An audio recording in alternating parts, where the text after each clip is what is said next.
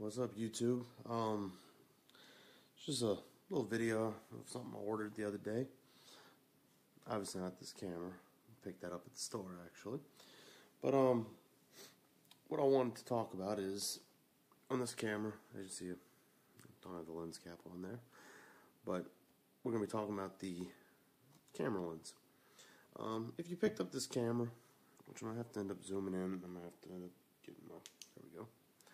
Got my flashlight on. As you can see, in this part of the lens, let's get this little zoom in here.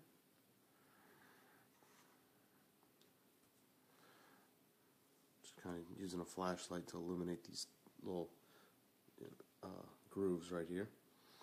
As you can see around the camera lens, there's little grooves cut in it that resemble a filter thread.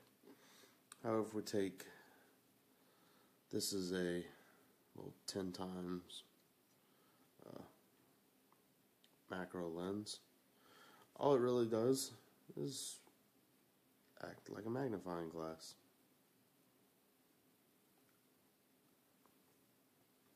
I don't know what it'll do if I try to put it in front of this lens. See, it just kind of magnifies. So I bought these for my Canon DSLR before I bought the extension tubes, and I bought a set of 4 of them. I think there was a +1, +2, +6, and then this one, which is a +10.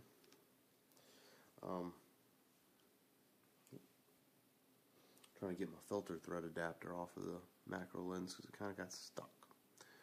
Not the filter, well. So, go ahead and zoom you back out. So, right here we have our macro little lens filter, whatever you want to call it, our diopter. I don't know if I can get there we go. I like this, having a little tap to focus on it. I'm using a 52 to 58 millimeter. This is a 58 millimeter. Reason I did that is because I didn't want to go buy another set of these, and I also already had this when I bought these to use on my 40 2.8 lens. But I needed something to be able to attach this to this, which I'm gonna go ahead and start off before I get too far into the video. This is not a Canon product. This is something I found on Amazon. You can search online, find it. I just typed in Canon SX500, which is the model of this camera, and then filter thread or filter adapter. And what that brought up was this, which this one I got from Amazon. And on the back side right here, this is actually threaded on this side because I had it on the camera.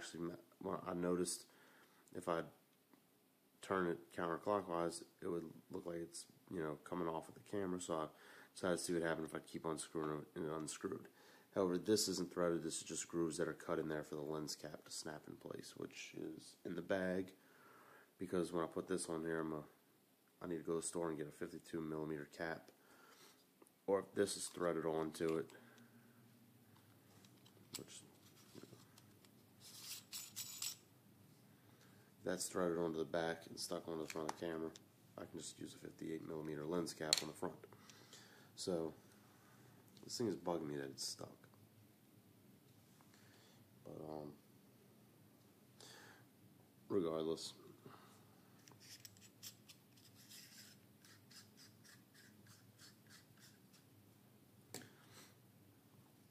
So this basically just goes on the front and presses on there.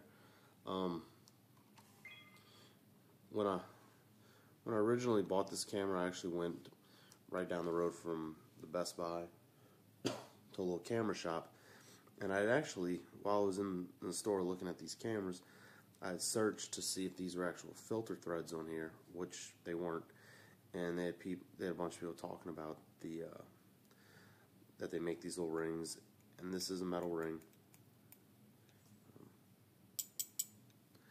And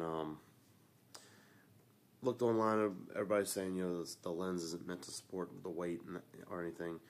So if you put this on here, it could damage the camera. You know, so just take that into account. And obviously, if you have this on here and these threads are all chewed up, Canon will probably know that you had something screwed on here, and that's what damaged your lens. So, but this, I bought it with the intention of doing this, and hopefully it doesn't mess anything up. The one thing I do want to do is, because this can unscrew, I'd like to, and just to keep, you know, if this is on here and something bumps it or whatever, or anything, because it's not really bulky, but it does add a little bit to the front. But I'm looking for a way to permanently affix this, or semi-permanently, just to either, you know, super glue or some kind of adhesive, put it on there and then put it into place. So that's about it. It works pretty good. One thing I'll recommend is use a tripod, because as you can tell, when you go to take a picture,